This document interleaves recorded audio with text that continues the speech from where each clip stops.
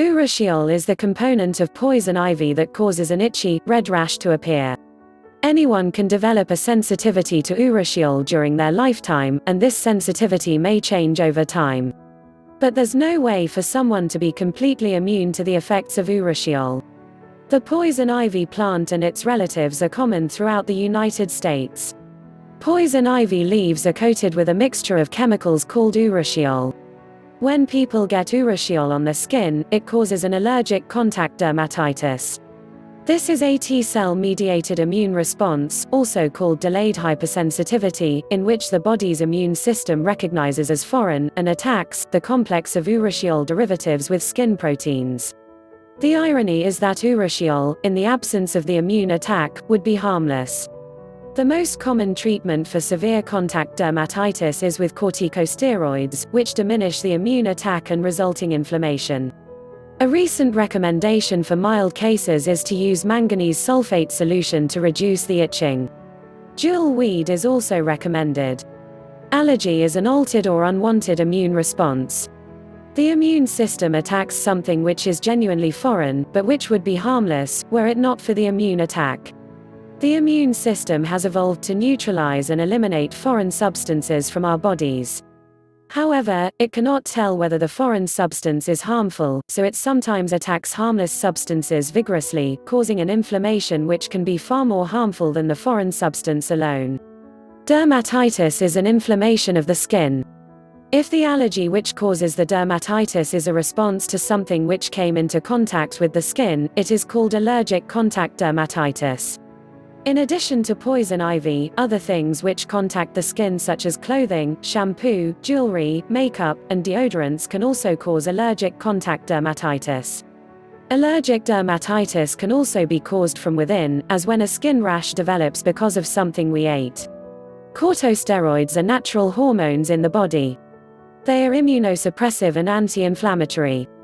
They work by affecting gene expression in a complex manner, and the ways they reduce immune inflammation are not fully understood. They reduce the production of inflammatory cytokines and arachidonic acid and its derivatives. The major natural anti-inflammatory corticosteroid in the body is hydrocortisone.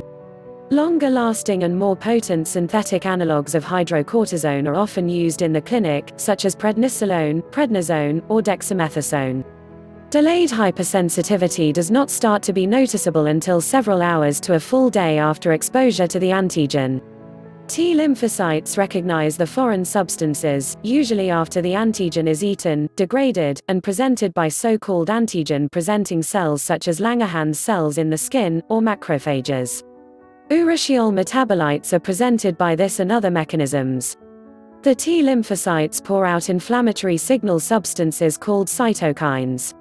These call in armies of white blood cells called monocytes, which become macrophages. The macrophages become activated by the cytokines and attack everything in the vicinity, and can cause severe tissue damage. In addition to poison ivy, a good example is the skin reaction to injected tuberculosis antigen. In fact, when tuberculosis bacteria infect the lung, it is the delayed hypersensitivity against them which destroys the lung.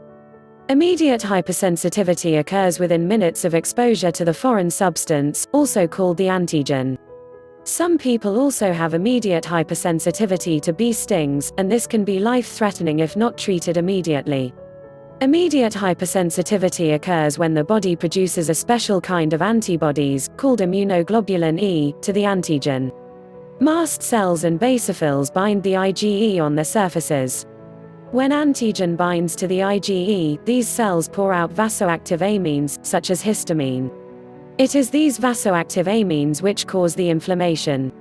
Antihistamines are usually an effective treatment for localized reactions.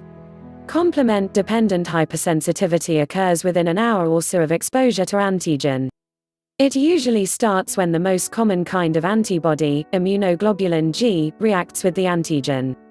This in turn brings in white blood cells which attack everything, and can cause severe tissue damage. An example of this kind of reaction is serum sickness, which occurs after a foreign anti-serum or other protein is injected. Other examples are a reaction to a large injection of penicillin depot, or to inhaling plant dusts over a long period of time. Complement-dependent inflammations require a relatively large amount of antigen. In contrast, immediate and delayed responses can be severe even with tiny amounts of antigen. If you are looking to avoid getting sick or avoid catching flu, click the link in the description below to grab your free copy of a secret guide which unveils how you can boost your immunity with just a simple weird little trick. If you have found this video helpful, please like this video. It really means a lot to us. And if you think it might help one of your friends, don't be shy and share this video with them as well. That way, we all can help people we care about to live happier life. Make sure you smash that subscribe button and hit the bell icon to receive more informational videos that will improve your health and lifestyle. Thank you for watching this Boost My Immune System After Chemo Power video, and we will see you on our next video.